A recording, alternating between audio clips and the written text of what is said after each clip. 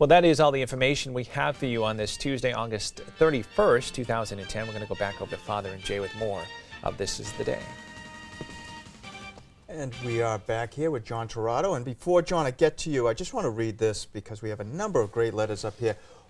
This is from Alexis. She's a CCD student, and she wrote this letter. I hope your studies are coming along well. All your hard work will eventually pay off as you fulfill your goal as a priest. What are you looking forward to most as a priest? What do you think the greatest challenge of priesthood will be? Our church and schools priest is leaving on February 21st to go to a missionary. We are going to have a going away mass for him on Wednesday. We're having a mass for Ash Wednesday.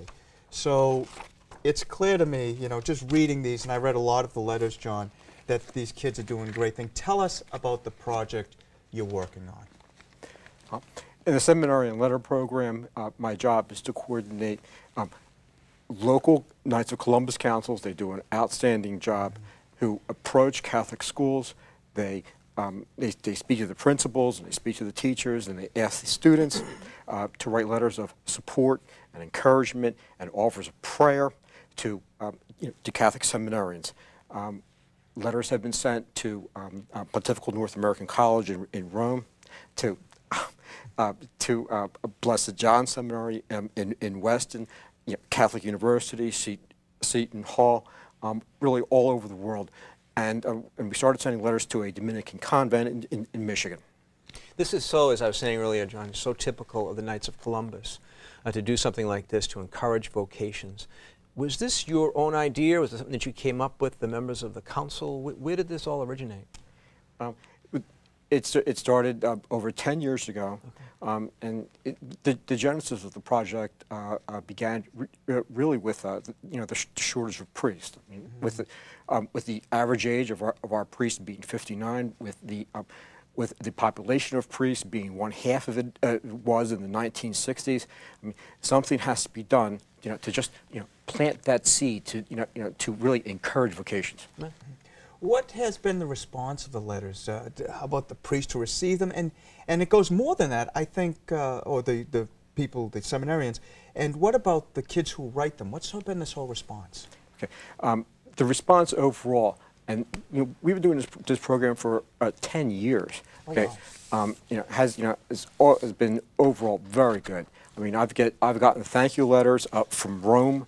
I had the honor and privilege of going to a 6th grade class and addressing the kids and saying, look what your good works have done. I've gotten thank you letters from deans at Seton Hall. It does a lot of good for not that much effort and expense. Many of these letters have been written by young children, boys and girls, presumably in class, either in religious education class or parochial school class. What kind of an impact really can it have on children so young? Well, they feel that they're encouraging our future priests. They know the value of the priests in our church, even at a very young age. You could see from some of the quotes here, and in the past year, just in the past year alone, 1,200 letters and cards were sent out. Over the past decade, thousands of letters and cards were forwarded. A lot of good has been done. Mm-hmm. In today's world, let's face it, the past 10 years have not been easy for priests. Have you found that this has been a boost, not only to the seminarians, but to priests in general, knowing that these young students, and they're young students, are out there and recognize, as you said, the value of what they're doing and how important they are, the priests and seminarians are, to their lives and their faith lives. Right. There's a number of priests that know about the program, and even though it's designed for seminarians, they get a lot of the benefit of this as well by seeing some of the inspiring words. Like when an 8th grader says something like, "The world needs you to become a priest. Never let God leave your life, or my encouragement leave your heart."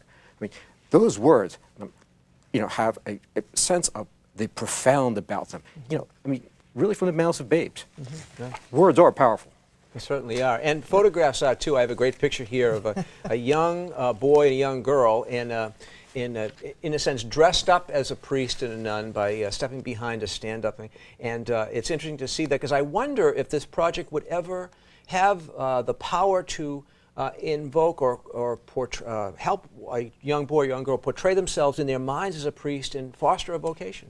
Right. That's one of the side benefits. I mean, the students see themselves planting that seed. That was an associated program where it's kind of like a breakfast with Santa thing. Where after the masses at my parish, we took the Polaroids of the kids behind the wooden bodies of priests and nuns, and they got a great response as well.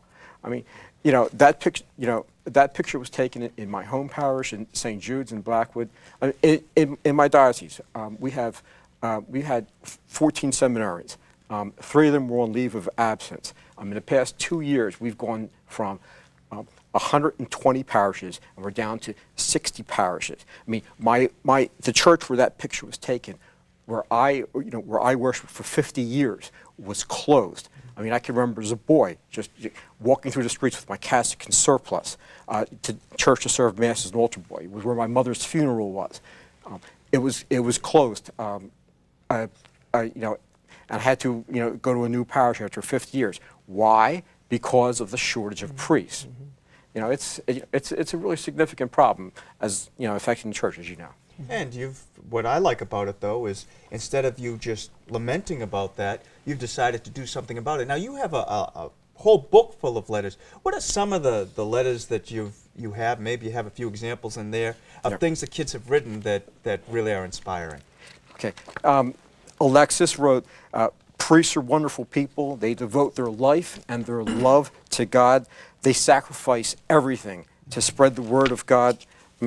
We have younger students here.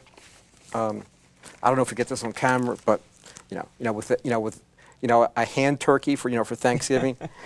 Thank you for your devotion to God and the church. I hope you enjoy your turkey. We have this letter here, where it's Merry Christmas.